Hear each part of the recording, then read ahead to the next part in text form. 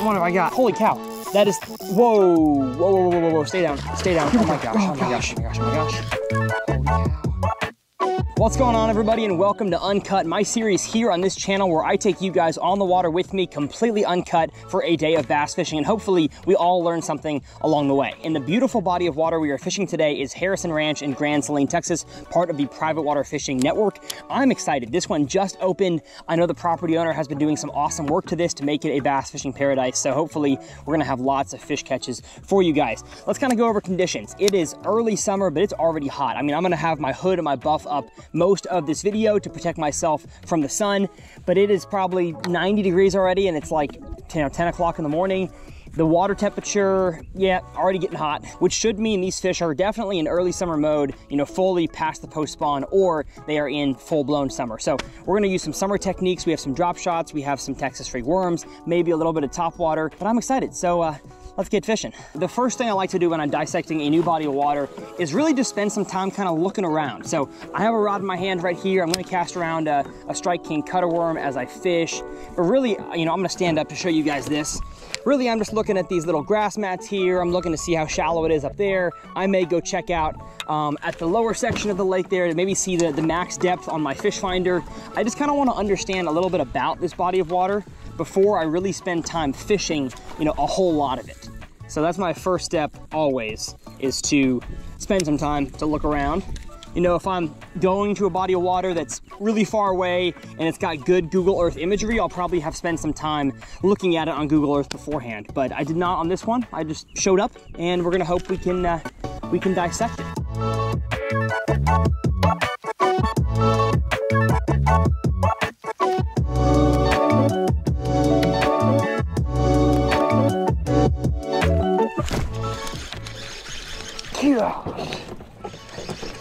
Oh my God, lost him. First stinking cast. I wasn't expecting that. Literally first cast with the frog. So you know what? Maybe they're not as deep as I thought. Figured the fish would be out deep, chasing bait fish, or just kind of hanging out. Now these fish might still be chasing bluegill, because that was my first cast up into the juice of the shallow, weird grass, whatever the heck it is, and got a fish. So let the uncut begin. I literally just did an uncut frog fishing for, you know, giant bass recently. Heck, maybe I'm doing another one. Maybe all they want is the frog right now. I mean, honestly, that's kind of a constant when it comes to this time of the year across the country. If you've got vegetation, man, one of the best ways to catch them is a topwater frog. Yep, what'd I tell you? What'd I tell you? There we go. Bring it in. What a beautiful, beautiful stinking fish. It's so green. Oh, hello, hello. Ha ha ha. All right.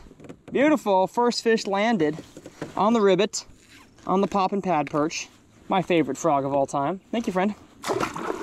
All right, so we're probably just gonna be going around the edge, throwing a frog. Now, I do want to mix it up. I want to catch some on a worm. I got the new Lew's BFS reel, the custom light shallow spool. I'd love to catch some on that.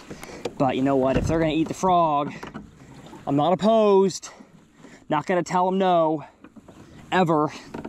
Now, what is happening is I'm getting hot. So, the buff, at least the hoodie, is coming on first. And I got to make sure we ain't got no water on the lens. We're good. How about water in there? We're good. All right, I'm gonna stand back up again. Y'all are gonna see chest mount here. Oh gosh. That's what happens when you winch down on your braid, is that it has formed a groove. Usually takes a cast or two to get rid of that groove. And then also this happens too. Oh my gosh. It's a lot harder in a kayak to fix this stuff than it is on the bank. There we go. Okay. They are ferociously eating the frog today. And that is good news. Good news for the poor and the widow. Now, one problem is that if I want to be in and around all this grass all day, I might as well just leave my pedal drive system, you know, back at the truck, because it's going to be mostly paddle, unless I can kind of weave my way in and around. There looks like there's to be enough enough gaps in it. All right, heck yeah, one fish hooked, one fish landed. Well, I guess that would be two fish hooked, one fish landed. I'll take that, I'll take that. I'll have a drone shot going right now showing you guys exactly what I'm targeting with the frog here. I'm throwing it around these holes in the grass. And I feel like a broken record, but I've been making so much content like this lately, but man, it's just, it's Bible truth, man. It's probably sacrilegious. It's, what's the word I'm looking for? Well, gospel truth was the word I was looking for, but that's probably even more sacrilegious. No, that's a small fish. I don't want you. Let go of the frog, please. Oh, he didn't let go of the frog, so we're gonna catch him. We're gonna catch the small boy. Maybe he's not as small as I thought. Oh, he's not as small as I thought. He's a nice little fish. Yeah, we are dragging. Oh, he got off. That's because I didn't set the hook at all. Fish got off. And like I said in that intro deal there, I've got so much of this weird grass in this body of water. I wish property owners would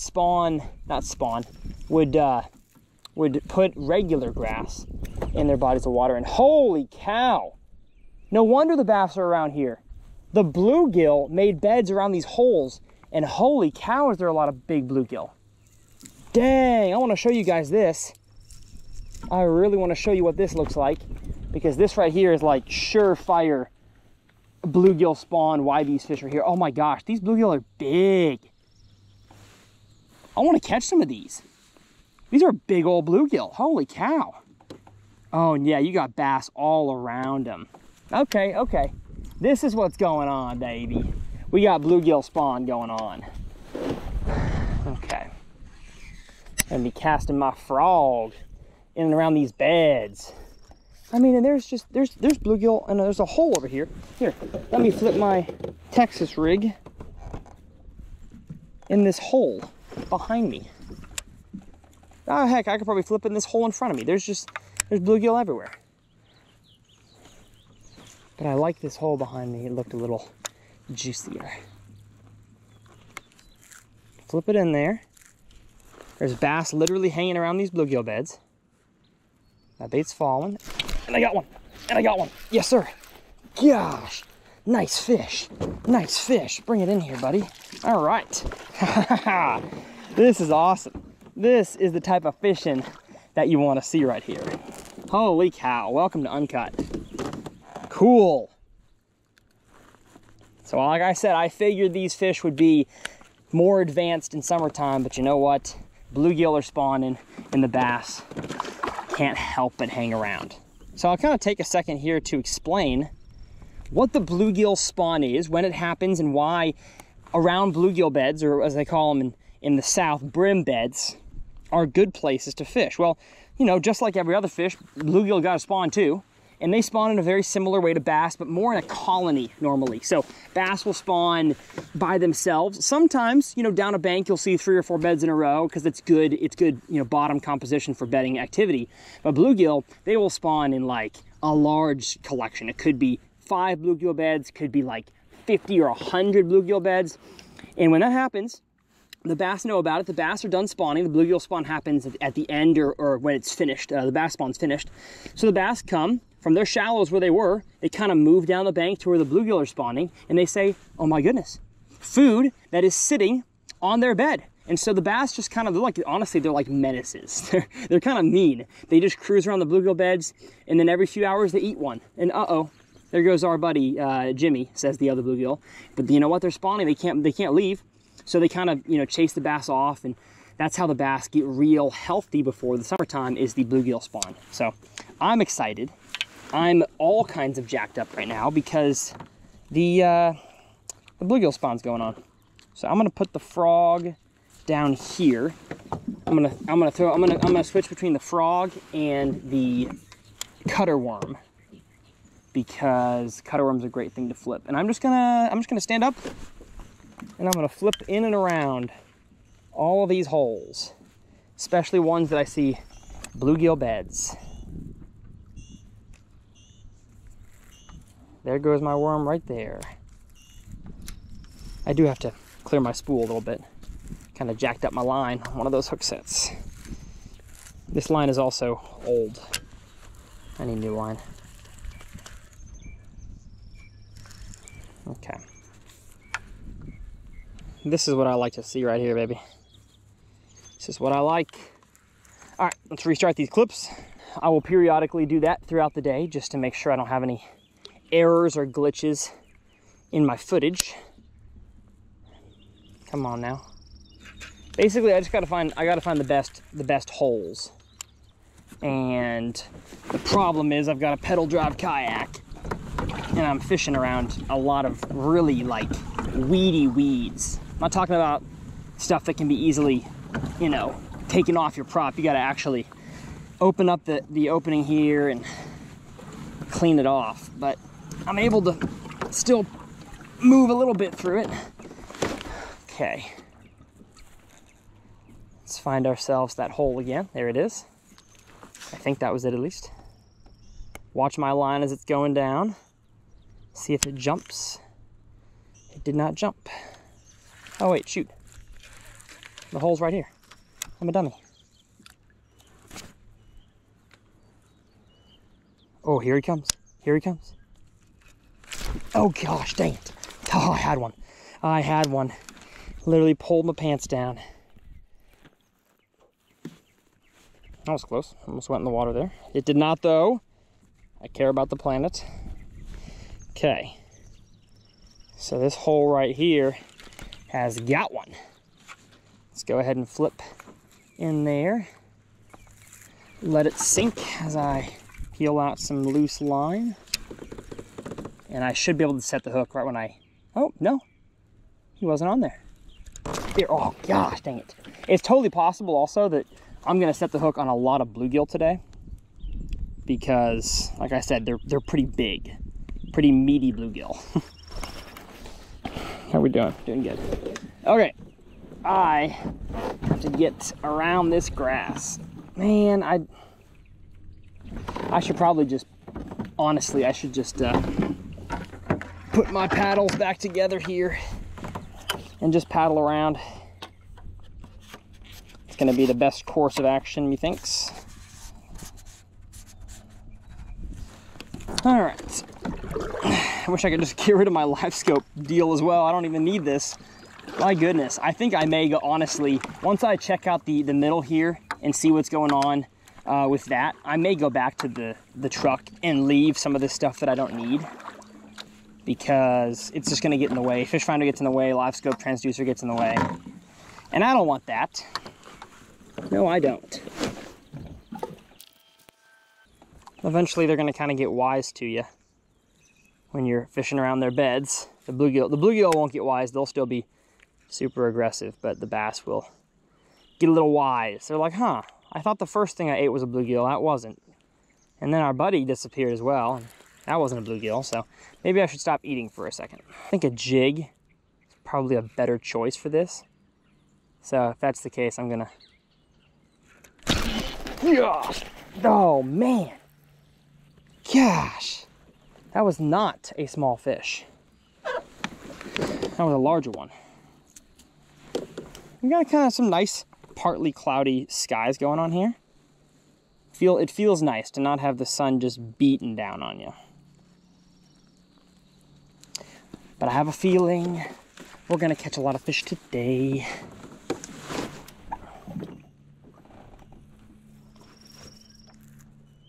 Flip this down there. Honestly, the cloud cover probably helps.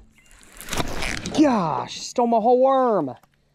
Oh, stole my whole worm. Yeah, I think I'm gonna go jig. If I'm being honest.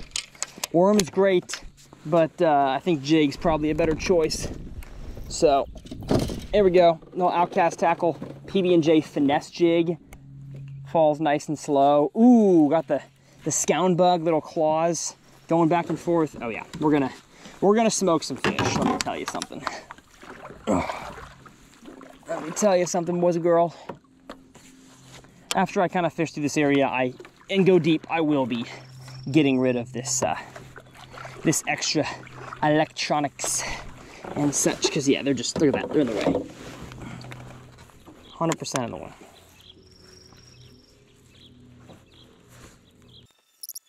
Although maybe, I mean, we'll flip the jig around a little bit. Maybe the worm is what they want. Gosh, those bluegill are huge. That's awesome. That is awesome. Yeah, the jig might get too much of this snodgrass. We'll see. We'll see about it. I've got a feeling it'll work.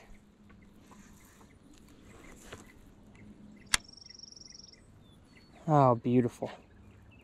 Just got the sun poking out. Now I can see what's going on down there. All right. Let's paddle our way a little bit shallower. We've kind of educated these fish here as to who's their daddy.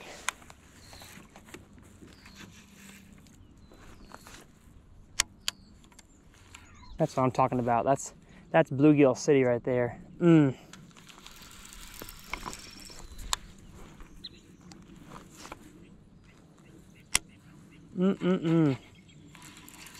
Yeah, you know what? Now that I flip a jig around, I'm not sure if a jig's the right choice. Gosh, there's some dang gills up there though. Yeah, actually I don't think a jig's the right choice. I'm gonna keep it honest, keep it out, but I think we're gonna go back to the worm. Seems to get just way more bites.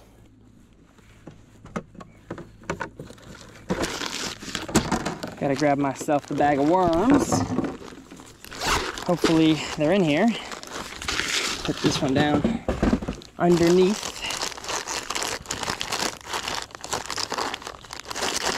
Where are the cutter worms? Knowing me, I probably don't have any. I probably got rid of them and they're in the truck somewhere. All right, 5-inch Ocho will have to work. And guess what? It'll probably work. It'll probably work just fine.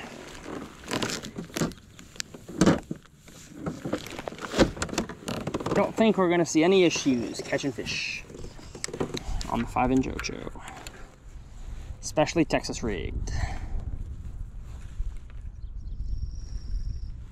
All right. I'm already getting annoyed with my live scope, so let's catch one more fish up shallow, then go deep, check it out, see if I'm missing anything out there, which I doubt it, but you never know. And you know what? I'm just gonna stinking move this into the boat if I can. There we go. Kind of. Kinda moved. I can literally feel the drag of my pedal system. All right.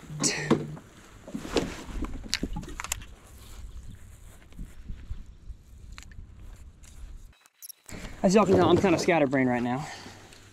I think a frog is probably better for covering water, casting to holes, and then maybe once I find a good area, we can throw the worm. Oh gosh, there's so much grass on my stuff. All right, get off of there. Matter of fact, we're gonna put the live scope deal down for now on the floor. Thank you. Let's go ahead and go out deep. I'm already not feeling messing with all this grass with a prop under my kayak. There she blows. No wonder you're not going nowhere.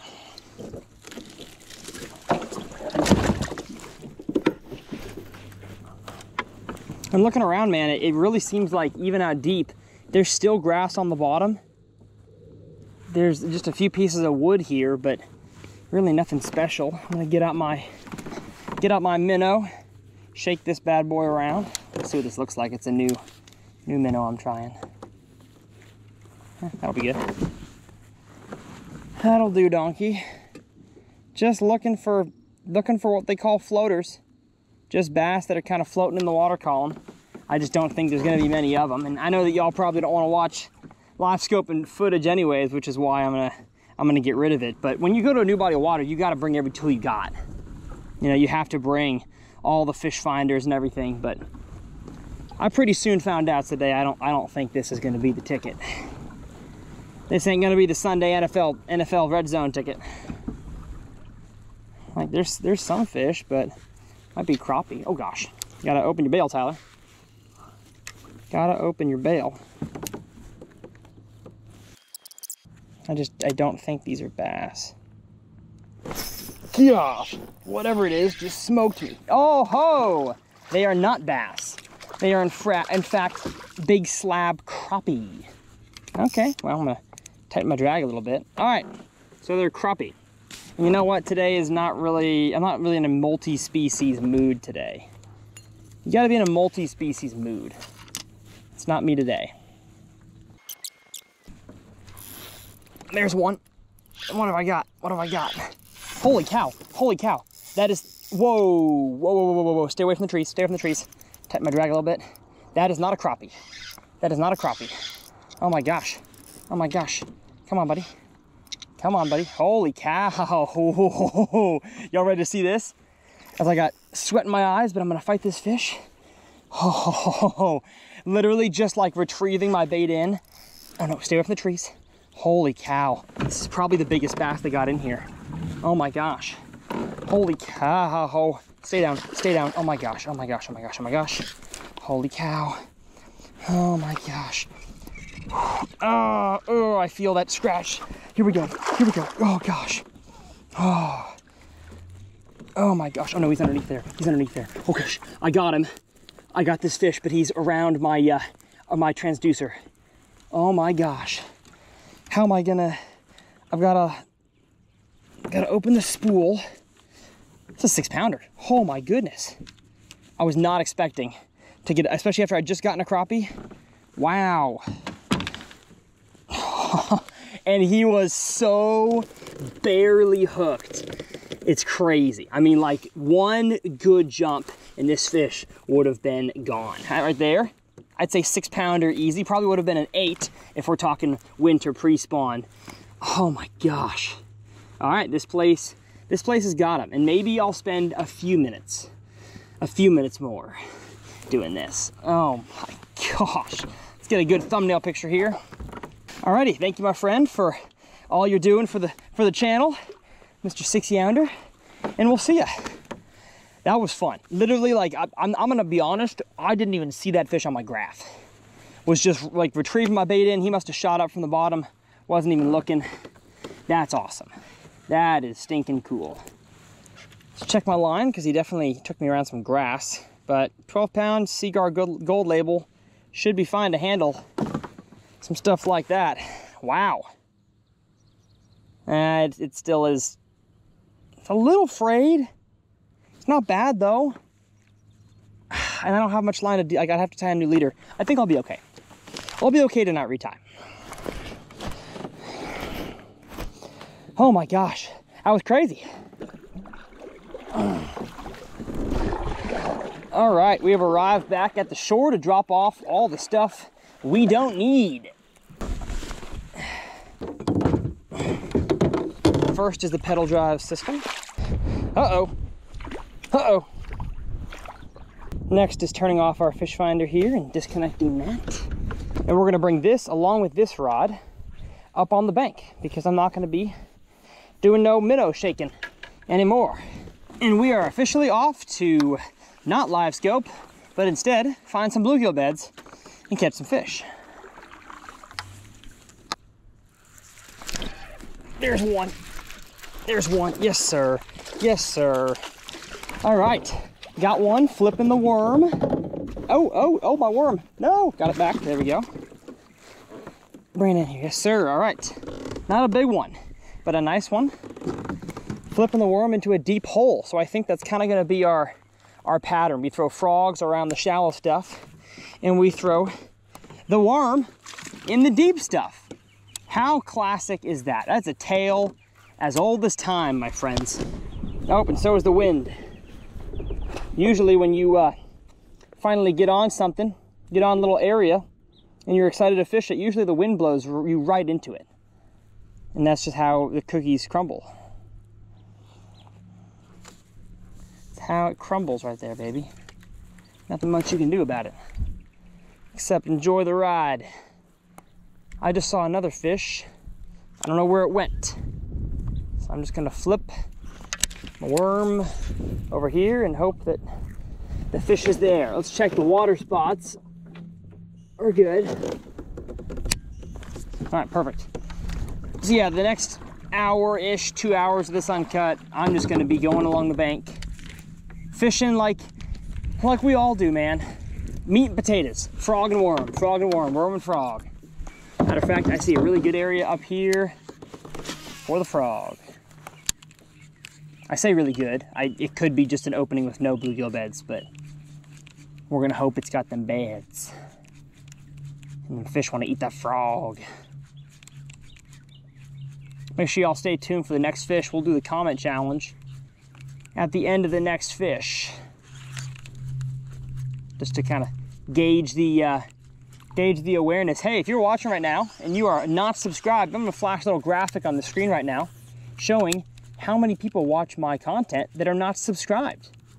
And we gotta get that number higher. That number's gotta be much, much higher. So if you're enjoying, you like the fish catching, you like the explaining, the teaching, man, that's what we're all about here. So go ahead and join that subscribe team. Team TRF, as I like to call it. It's got a nice ring to it. Okay. I'm gonna cast this frog.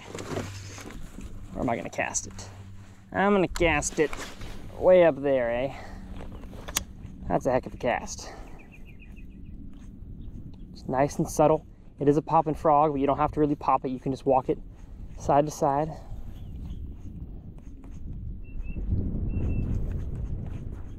Come on now. Nothing? Nada? Nothing, not a zilch.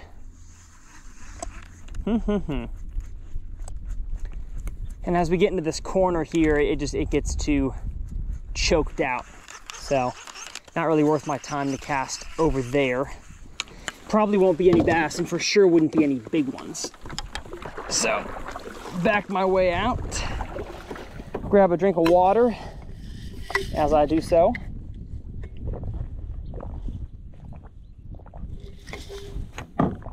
All right, keep this trend rolling.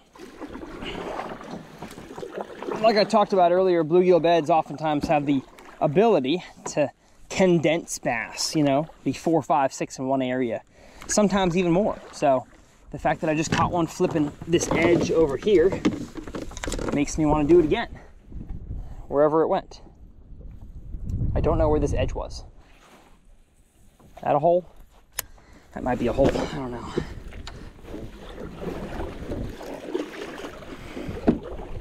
Okay.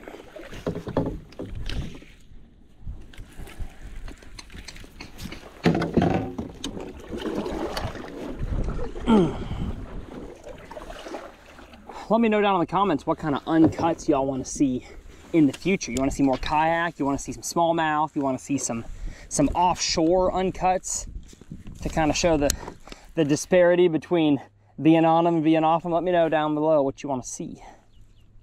I'll do my best to oblige. I know y'all love the pond uncuts. Those always do well.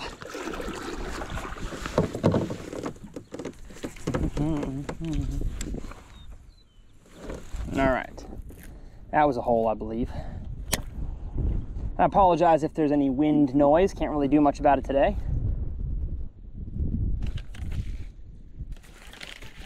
Could have worn a mic, but I'm not a fan of how the mic sounds. I'm about to get a little camera technical on y'all. Not a fan of how the mic sounds when you are not talking. It's kind of a dead noise. I would rather have some ambient noise, which is why I use the GoPro for my audio source, because it really picks up a lot of extra background noise that a standard on-body mic would not get. There's definitely ways that YouTube fishermen go about doing things and filming that a regular filmmaker would be appalled by. They're like, oh, you always film in 60 frames? How could you do that? Well, because I want I want the chance to slow something down if I need to. You don't edit in 24 frames? Oh my gosh. Probably just nerded myself out there. All right, we got some cloud cover, so frog comes back in hand. Ah, there we go. Ooh, we have an edge. We have an edge here. Let's get the worm right here. We're sitting on a grass mat. It's kind of keeping us steady. Come on, fish. Eat.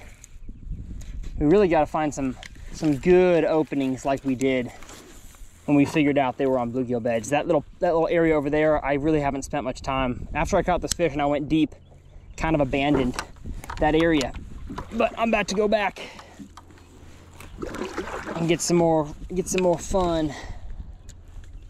Yeah, because I'm not sure how many of these holes I'm flipping into are actually bluegill beds. So I'm gonna stand up here,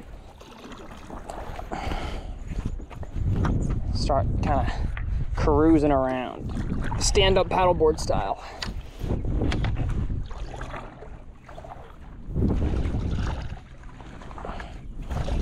Stand up paddleboard style. Yeah, I mean, like this whole bank over here really doesn't have much to offer. It's just flat bottom, a little bit of grass, but no holes, no edges, no bluegill beds. There's a whole lot of dead water. That's one of the biggest things I think people mess up on early on in fishing, is that they just kind of fish everything instead of finding what areas, what, you know, types of cover are holding fish that day and then replicating it. They kind of catch one fish doing something and then, oh, that looks good over there, let's go fish that. But in reality, they could be a lot more efficient. And that's really what I want to preach here on this channel. I see people all the time just going down the bank, just worm in hand, bebopping around, not catching squat because they're fishing water that ain't got no bass in it. Gosh, that's a big one. That's a big one. That's a big one. Oh, he got off. Dang it, man. Gosh. I saw him come up and eat it. That was a 4 or 5 pounder. Man, just didn't get a good hook set in him and lost him. Right on the edge. Right on an edge. Man, that's a bummer. I hate losing fish, especially big ones. But especially with the frog, you're not going to win them all.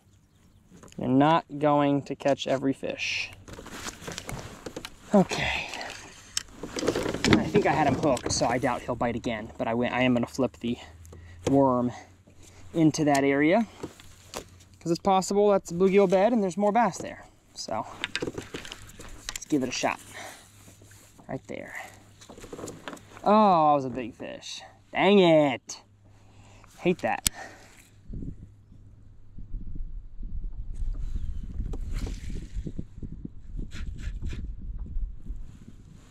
I hate that, I hate that, I hate that.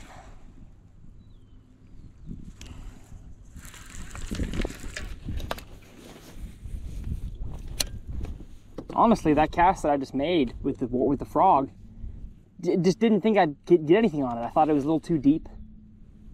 Didn't think there'd be a fish hanging on that edge, but turns out there was. So once again, myth busted. Thought they'd be on all the shallow holes, but they might be on some of the deep ones as well. Oh, I'm gonna tell you guys something. This is my least favorite type of grass. Whatever this is, it's so annoying. It doesn't stay in little clumps. It's nice and stringy. Ugh.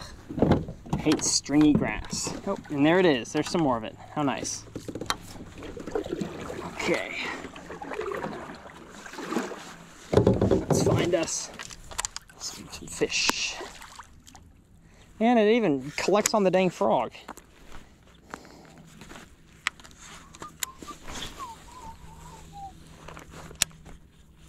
Oh, uh-oh. Uh-oh, I just saw a wake. Oh, there's a wake behind him. I think it's a turtle, though. I don't think it's a bass. Yeah, there's definitely a wake behind it. I bet it's a turtle. Yeah, it was a turtle. We got a turtle monster. We got Turtle Man behind me. Maybe cast out there. Maybe casting this direction will work my boat that direction. If I get a fish, I can pull the boat.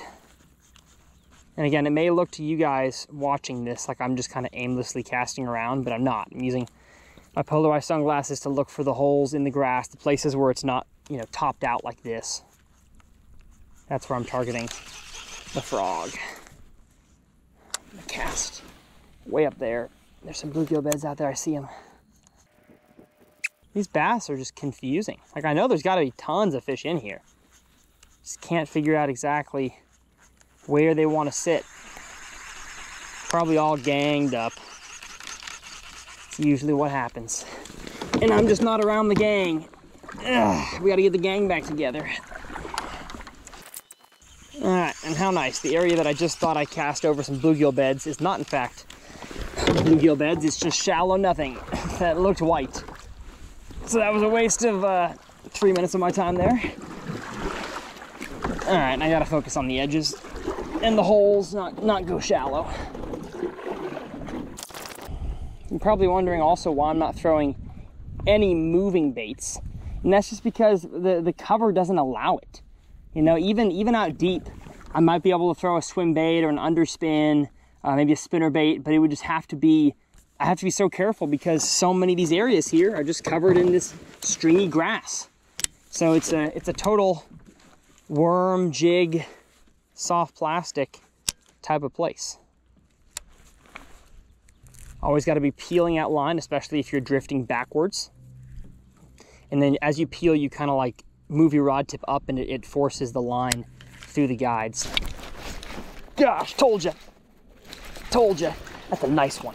That's a nice one. Get out of the grass. Get out of the grass. Oh gosh, this grass does not rip very easily. Oh no. Dang it. There we go. You got to get the fish stuck. And once you get them stuck, they can't come off. All right. Beautiful.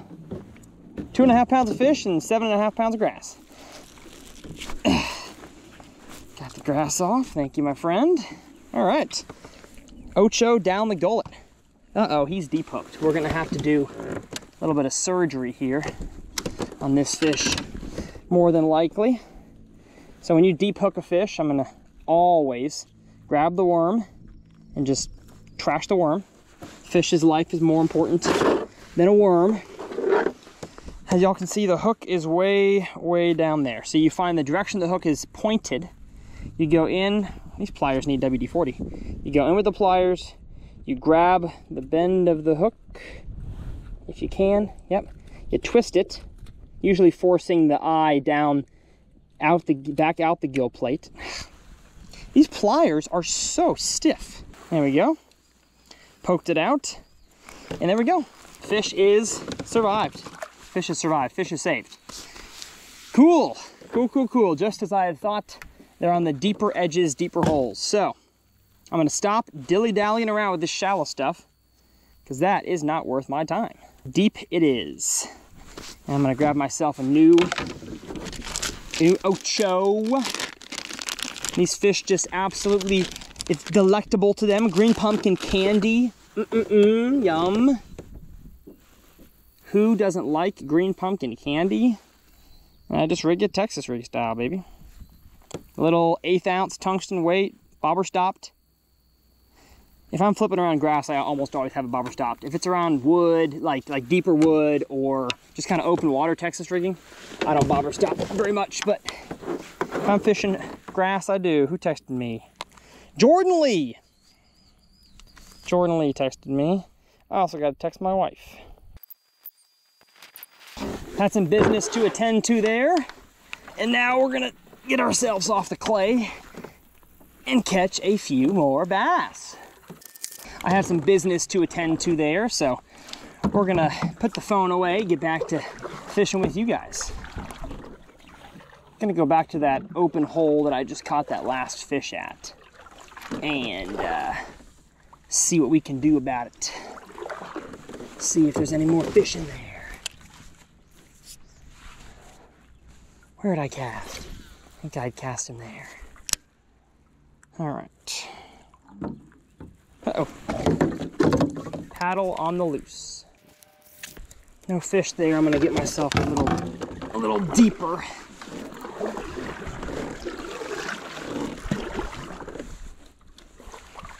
Just kind of want to always stop paddling before I get to an area. Allow myself to slowly and quietly drift in.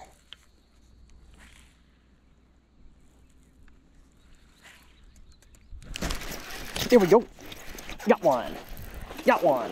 Hey, on the edge. One thing I am not good at is leaving enough line for my getting the fish in a kayak. I'm not good at that. Come on now. Come on now. Hey, hey, hey, hey, hey, hey, hey. How about you not do that? Perfect. There we go. Hook in the bottom lip. Not exactly where you want it, but it wasn't coming off. Beautiful, £1.5. Oh, we're on them, folks. We have them dialed. We know what to do. It's always a good feeling when you finally figure out the pattern. Oh, we didn't do the comment challenge. Gosh darn. All right, comment challenge. So first I gotta check my, oh, we got some water on the lens. So comment challenge. If you're still here, comment down below your favorite color of worm. I want to know what y'all's favorite colors of worm is. Is it watermelon? Is it a green pumpkin? Is it black and blue? Are you a standard motor oil kind of guy? What's your favorite soft plastic worm color? Everybody's got a favorite. And if you're feeling extra spunky, and you want to comment as well with that comment why you think that color works so well, that'd be cool. That would be a good way to, you know, share an opinion and maybe educate some people in the comment section. Maybe give somebody an idea. You know, maybe they always throw black and blue and they fish in clear water, and maybe they see that you fish natural in clear water, or maybe vice versa. Maybe somebody throws straight black worms in clear water and has a whole lot of success. That may trigger a thought in somebody to, you know what, maybe I should try that. And who knows, somebody might catch more fish because of a comment they read. So drop a comment down below. Okay, we're gonna make another cast this way. All right, nothing in that hole. Make a cast over there. Man, who is blowing up my phone? Who's blowing up? Oh gosh, I think I got a fish. Yeah, I got a fish. Holy cow. Is my phone good? Okay, gosh, making sure I didn't drop my phone. Hey, you little squirt.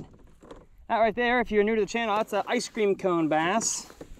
Half a scoop right there. That's a kitty scoop. Kitty scoop, but a future biggin. If he keeps eating as aggressively as he just ate, almost took the rod out of my hand, he'll be a future 10-pounder. I would say a future share lunker, but we're in private water, so can't submit those. That's one thing I've always wondered, is why we can't submit share lunkers from private water in Texas. Because I think they put 20% or 80% or something of your spawn from your fish back in the body of water it came from. And man, they could have some more giants if they accepted 13 pluses from private water. I think that'd be, I don't know, good for the state. Maybe because private fish have higher chance of, you know, infections or whatever. Maybe that's why they don't do that. Who knows? They're the biologists. I'm not. I gotta trust them and their opinions.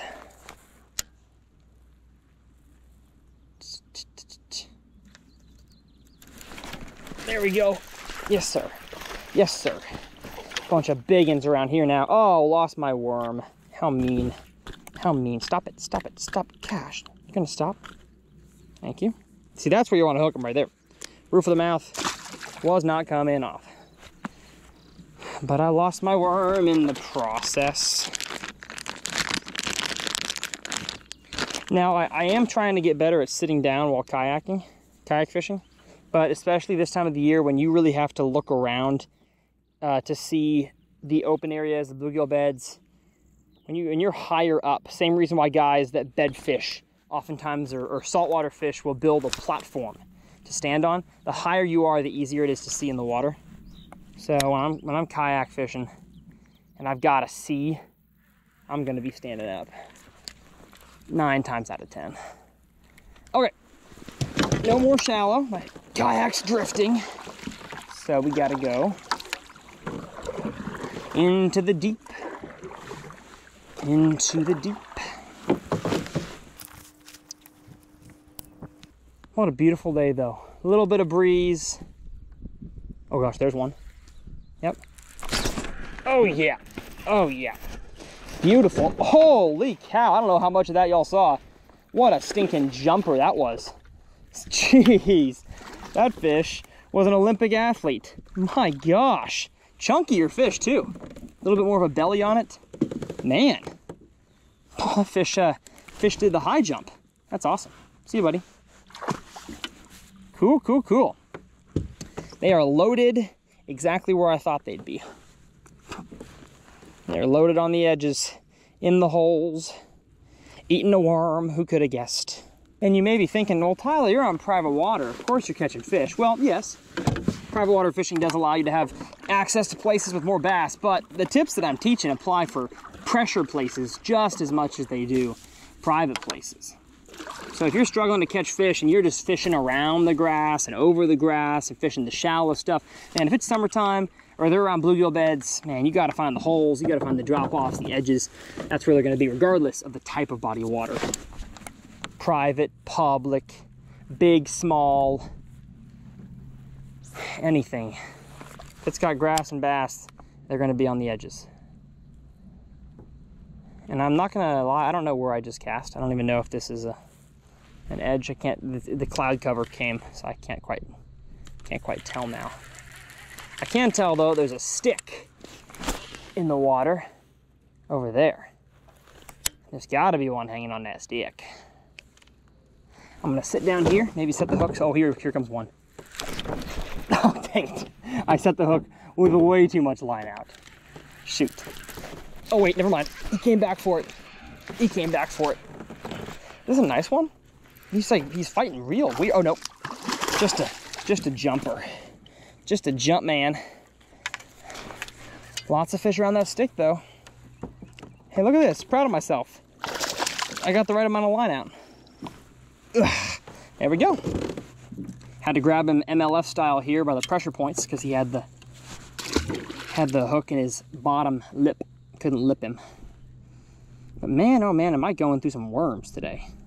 That's for sure. These guys are just tearing them up.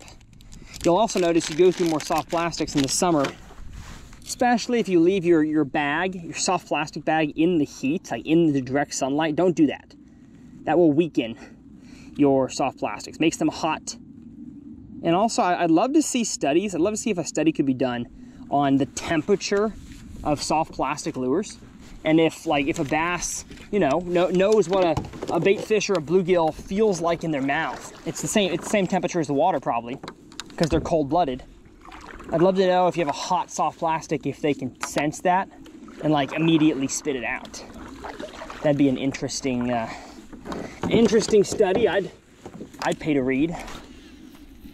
All right, see if we got some more next to the stick. Let's restart our clip here. All right.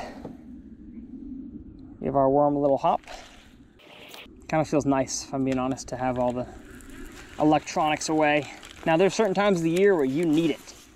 That late fall, winter, pre-spawn, I mean, if you don't got live scope in your kayak and you're fishing like open water stuff, you're kind of, you're lessening your chance of knowing where they are. But man, if I'm just throwing a worm around, just looking at sticks and openings, we don't need that kind of stuff. All right, they are not on that stick. It's good to know. I'm just gonna kind of cast way out there in the middle. Let it sink as I paddle to the only little section in the middle that's got consistent cover. Got 3 sticks right here in the middle. I think it's part of a big tree system. There we go. And I'm gonna stay far off these trees. Cast my worm in there. But I'm willing to bet I'll catch a fish out of here. I'd put some money. If the placing of a bet was legal in Texas, I'd place a bet on this location having a bass. Mostly because I caught one out of it earlier. Just hopping it over the sticks. Watching my line. Always be watching your line if you can. If it's too windy, you can't see it, you know, so be it. But if you can watch your line as it falls, you're gonna notice some bites throughout the year that you might have not noticed before. Now, but if you weren't watching and then you go to lift up, that fish might be gone. So always watch your line for jumps. There's a jump right there. Oh, well, must have been a bluegill. Sometimes, though, you can move the rod and jump it yourself. Kind of fake yourself out. Man, if I don't catch one here, I'm gonna be shocked. Not gonna lie. Like, this right here looks like a bass. Looks like a bass on my line. It's not, though. My worm is just falling extra fast past this stick, I guess. Whew, and I'm getting H-O-T. That's for sure. Hope my nose doesn't get too burnt today. I could put the buff up, but then y'all can't hear me as well. So I want to have conversations with the viewers. Y'all can see my facial expressions. That's one thing you'll notice in all my talking sections of videos, all my instructionals. I'm hardly ever wearing a hat. Sometimes I am if I have long hair like I do now, but hardly ever wearing a hat, and I'm never wearing sunglasses to the best of my ability. Because I just want to make sure that when I'm talking to y'all, you can see my expressions and what I'm saying. Same with thumbnails. Hardly ever have a hat and sunglasses together on. Sometimes I'll have a hat on in a thumbnail, but I try to have... Actually, you know what? Now that I think about it, I do have plenty of hats on thumbnails. It's the sunglasses. I never have sunglasses on in a thumbnail. All right. No fish. No bones, surprisingly. I would have sworn to you that I would catch them in that area, but I didn't, so. You win some, you lose some. It ain't always home run, and that's just the way life plays. If we were a team, love was a game, we'd have been the 98 Braves. 98 Braves.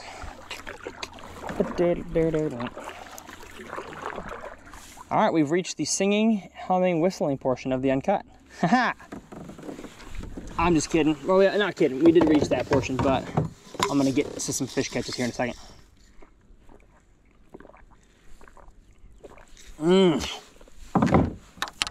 Good quality H2O.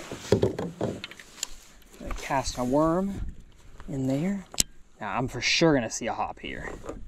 There it is. Well, got him. There we go. What I tell ya. Watch your line and you'll notice when they, oh gosh, once again, not enough line. Thank you, friend. Wasn't even worth showing to you guys. He was that small. That small of a fish. All right, there's one fish out of a hole. All the fish probably know I'm here now. Nope, they did not. They did not, and he stole my trousers. Stole my whole trousers.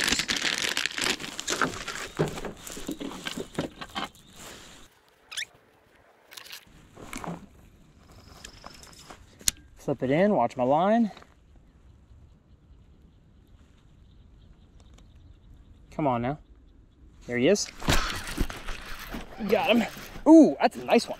That's a nicer one. Hello. Yellow. Didn't even have to feel that one. Saw the line jump and thought, I'm gonna set the hook. And what you do in that scenario, got him, let's go. On the ocho. Roof of the mouth. Beautiful, lots of tournament fish right there. But what you do in that scenario when you see the line jump and then you swing and set the hook, this is kind of unconventional, and some of you guys might think it's dumb, but I think it's smart, is that if the fish has it, great, you caught the fish. If the fish has dropped it, that lure flies past them, and I think it flies past them so fast that they're just kind of like, what was that? And you have the next chance to go in and catch that fish again. There's also the school of thought that, you know, you feel for that fish, and then if it drops it, you leave the worm down there, and maybe you'll pick it up again. And that's also a school of thought. And neither one is wrong, I don't think. I also think it's just kind of fun to just swing on them. How are we doing down there? We're doing good. Oh man, we got back to the good area now. Back to the good. Good golf, boys. All right, well, I think 2 fish and 3 bites out of 1 hole is all we're gonna get here. I'll stand up now and see what I've been casting in. It's just a deep hole. I don't see any bluegill beds. Gosh, it's just beautiful around here. It is beautiful. Ooh, it was a nice. Oh, it's the same. That's the same bluegill. Gosh, same bluegill hole that I saw earlier. And one took my pants down. I think it's a bluegill, not a bass. But we're gonna make another cast up in there. Yeah, that's a bluegill. Yep. I could tell by the way he was biting. Not worth setting the hook on that guy. He already messed up my worm enough.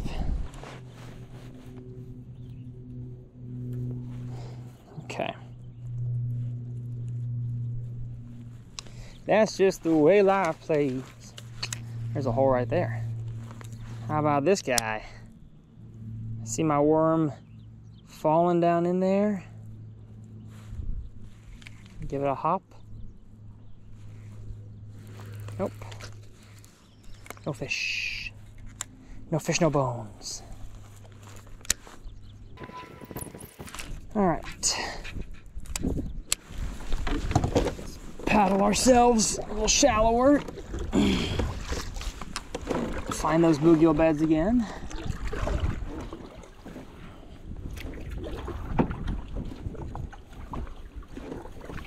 I have no clue how many fish I've caught today.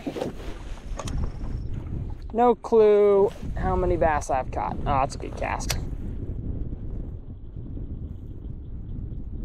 Come on now. There's got to be a bass around there, eh? No? No bass? Right there, you kidding me? I'm drifting backwards fast. I gotta peel your line, move your rod tip. Gets the line out there. Wow, okay. I guess no bass there. Okay, we're back to the area that I got some frog bites at. So I'm gonna cast the frog again. Yeah. Come on. No more frog eaters around here. Uh-oh, I see some tires in the water. Y'all know how much I like tires. I'm a tires guy. Big tires guy.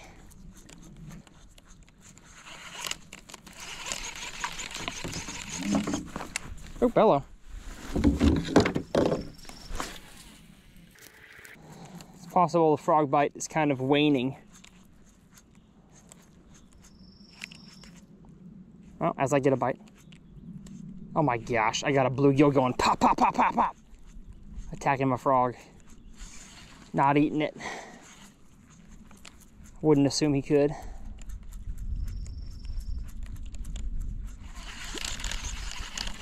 I'm gonna cast the frog over this opening here that I know I could probably throw the worm in, but sometimes when you throw the frog first, that like gets the biggest one in the area to come up and eat it.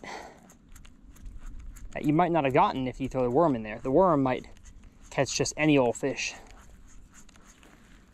That's what happened in my last Uncut. First cast I made one of these holes with this exact frog, actually. I got smoked by an almost 7-pounder. Wow, can't believe I didn't catch on the frog out there. Boo. Boo, boo, boo, boo, boo. Okay.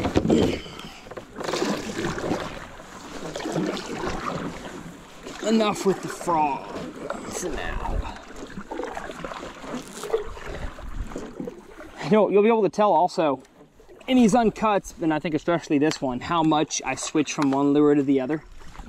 And if I was my bass boat, or even if we had good vegetation, not this weird stringy stuff, I'd be switching between a swim bait and then a swimming worm and a vibrating jig. But I really just think sticking with these two right now is best for this specific situation. But you really got to be versatile. The true junk fisherman out there, I think, is a good angler, and they're able to throw whatever all the time and know exactly where it should go. And so that's what you'll notice in these uncuts. I'm trying to junk fish around, you know, to the best of my ability.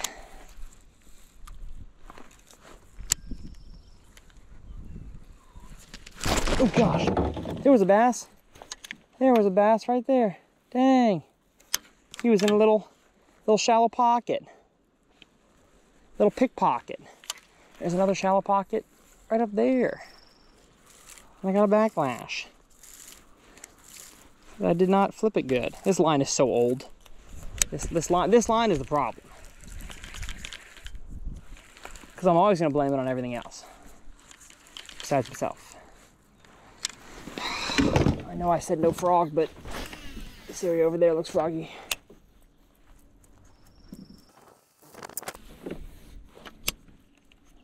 Ooh, interesting. I literally just turned my body, and now that I'm shallow, looking back out deep, I can see way better from this angle. I guess the sun is more shooting this way, so I'm actually going to focus on staying shallow now. I can see way better. Cool. Still going to go fish out deep, but stick to the shallower water as I can see. We got some stumps around here, and we got some good looking water. We got some juicy looking water. I wish I was here for the bass spawn. Sure, that would have gone nutty.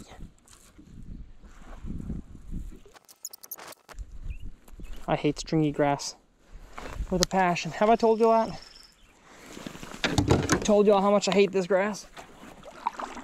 Any grass is better than no grass, but doesn't mean I'm not going to complain about it. It's a real snotty type. Now, it's easier to clean off your lures than snot grass, but it gets on them just as easily. And now, as soon as I get shallow, it gets windy. How is that? How does that work?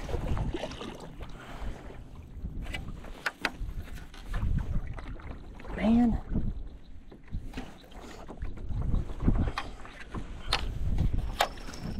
Ugh. Okay. Got some holes here.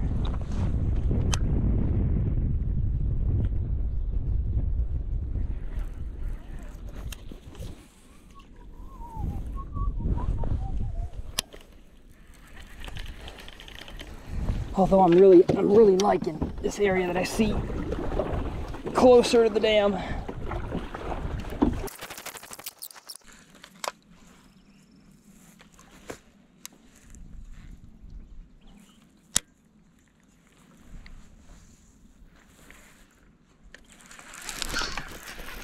There he is. Little squirt. Gosh, so hard fighting though. So hard fighting. No! Ouch. Gosh. My worm again. I never lose ochos this fast, so I think it's the heat of them. Gotta keep them in a cooler, maybe. You'll notice I haven't retied one time. And that's probably not smart, but also a testament to my line. I've got a few nicks in it. I can feel it's not totally perfect, but that's Seagar. I think this is actually Basics. It's about the cheapest fluorocarbon you can get. But it has all the benefits of fluorocarbon. It's just not as high quality, not as, you know, abrasion resistant, or knot strength isn't as good as Invisex or Tatsu, but Still works for me. You can tell I'm catching plenty of bass on it.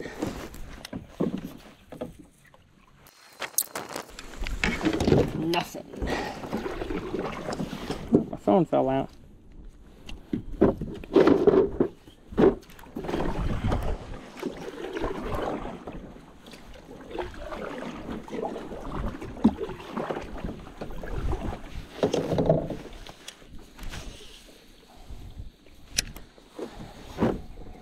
Get some more water as our worm falls.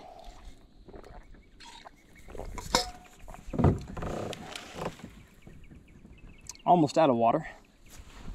It's not good. When I run out of water and I get thirsty, that's going to be the end of this video. Let me tell you, it's hot. The wind helps, but it's still hot.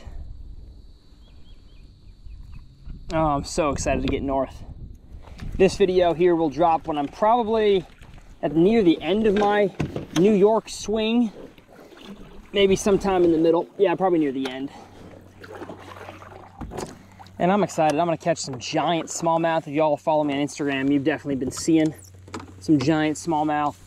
Probably some 6-pound largemouth. Maybe a 7-pound largemouth. Who knows? That would be nice. Never caught a 7-pound northern strain. So I'm not opposed to that.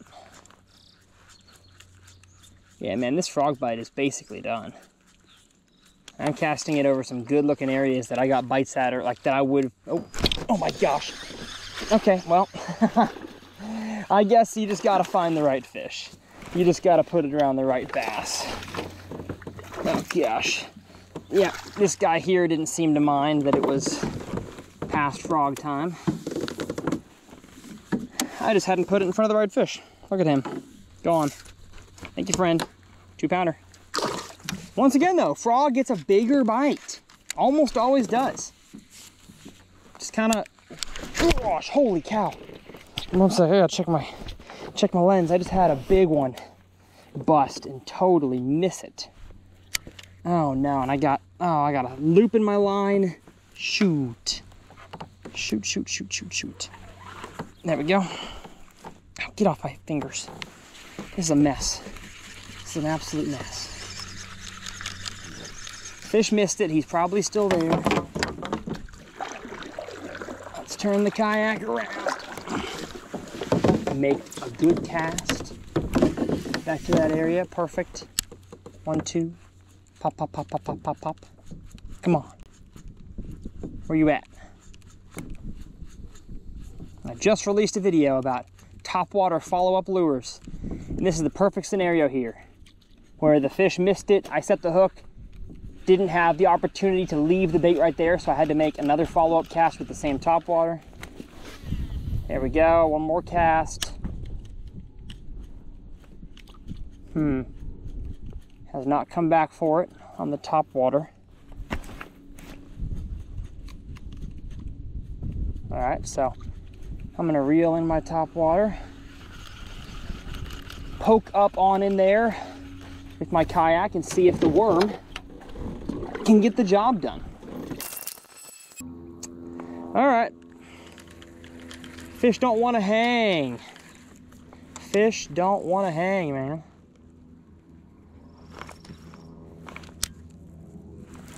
Oh gosh, just had a small one. There was a bluegill bed on the outside of this little grass edge, and a fish came out and bit it around that.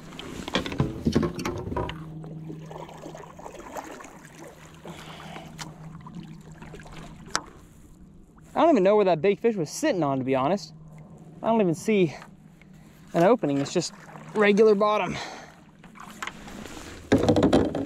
Regular bottom, ain't no bikini bottom.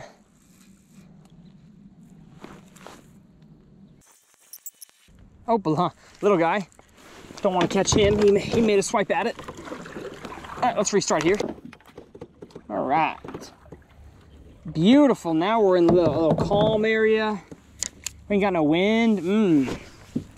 The sun is shining. The birds are chirping.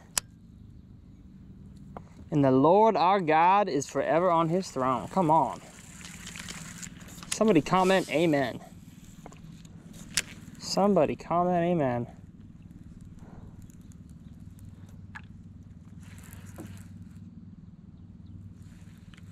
There's a bass. There's a bass right there. Just cruising. Just cruising around. Maybe he was going that way. And we'll intercept him. No, he wasn't. Maybe one's up there.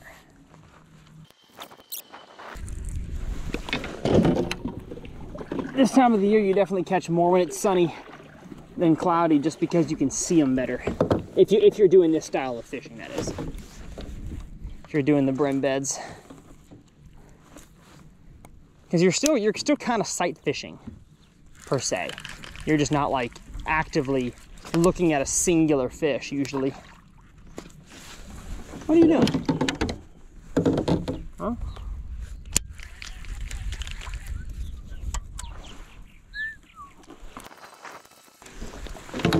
All right. Let's keep going. Keep this train rolling.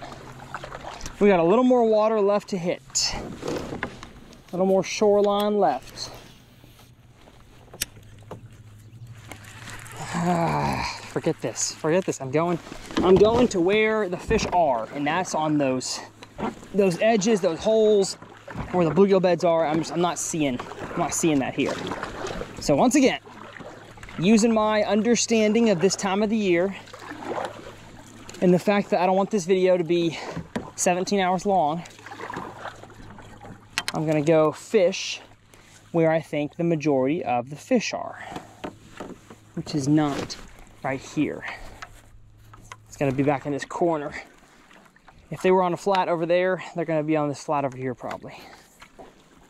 But I'm just gonna kind of go slow here. It is a better looking edge, better looking drop off. See if I see any bluegill beds.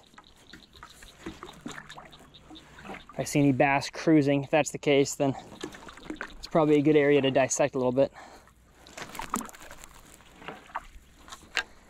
Like right here. Got a stick right here. Lay down tree. If any place is good to just let the worm fall, it'd be that. But I think I got on it too much.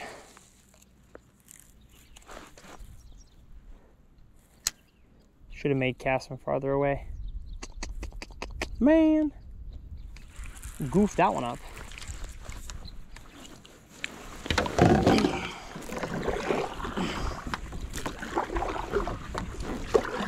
And once again, the sun comes out, and I can see a nice little edge here.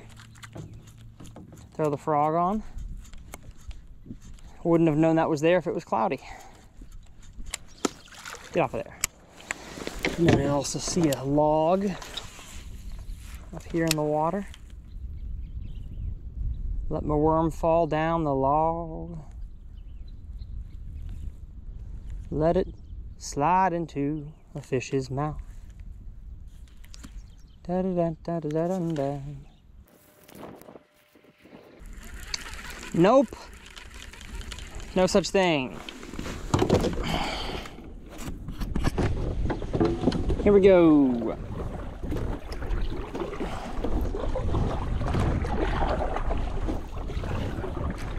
Kind of the reason why I like these uncuts, because y'all get to see how long it takes to really dissect a body of water. And, you know, when I have fish catches in my video, how long it takes to get those catches on camera.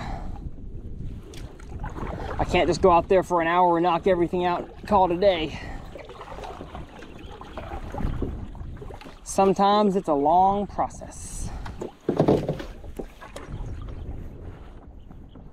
Ah, dang it. Now it's just shallow over here. Shoot! Shoot, we ain't got no good cover. I mean, we ain't got no good edges. We got lots of good cover.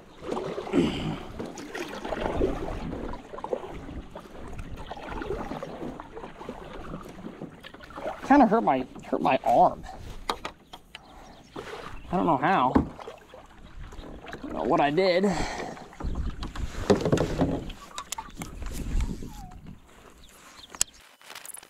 probably my least favorite part of kayak fishing is when you're on a spot and the wind all of a sudden picks up and you can't help yourself. Can't help it. You blow out of the spot.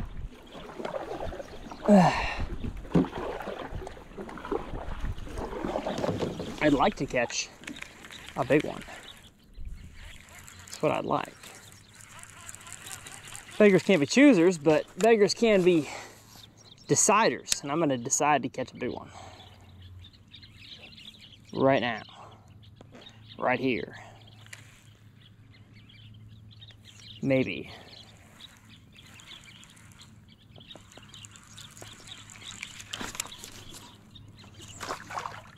Oh my gosh. It's grass.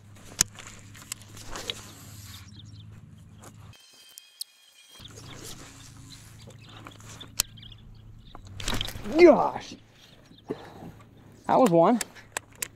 That was one for sure. And now my fluorocarbon did exactly what my braid does. It tied a knot in itself.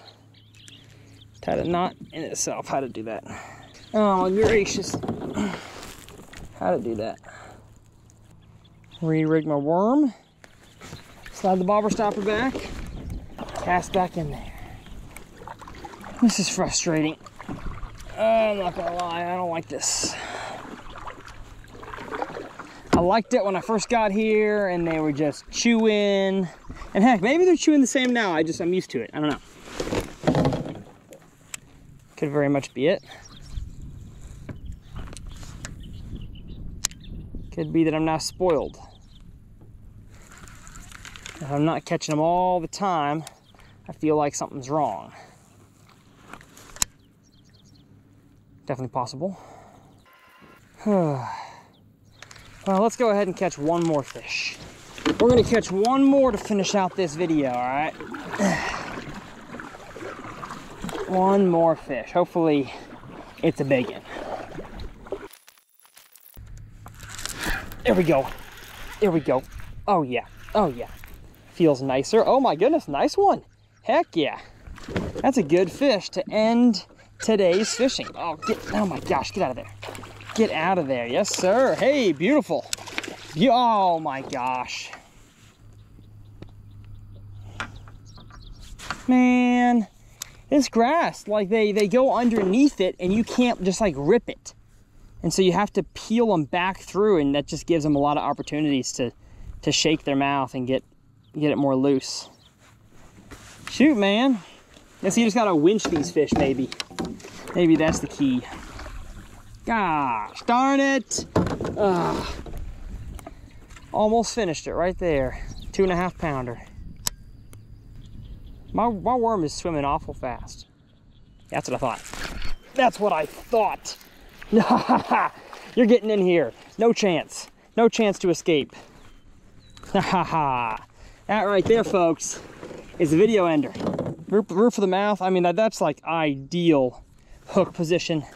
You love to see it. What an amazing fun day. Hey, hopefully y'all learned something about summertime bass fishing. Really just worm, Texas rig, you know, standard stuff. Glad we got one big one. I didn't even have to go scoping necessarily, but hey, got a big one. If you want to see a previous Uncut that I just released, maybe some of y'all have seen it, but if you haven't, some awesome frog fish catches, I will leave that up here in this corner. And if you want to see my last kayak Uncut, I will leave that one here. Definitely a different style of fishing. What a video. My name's Tyler. We'll see you guys next time right here on Uncut.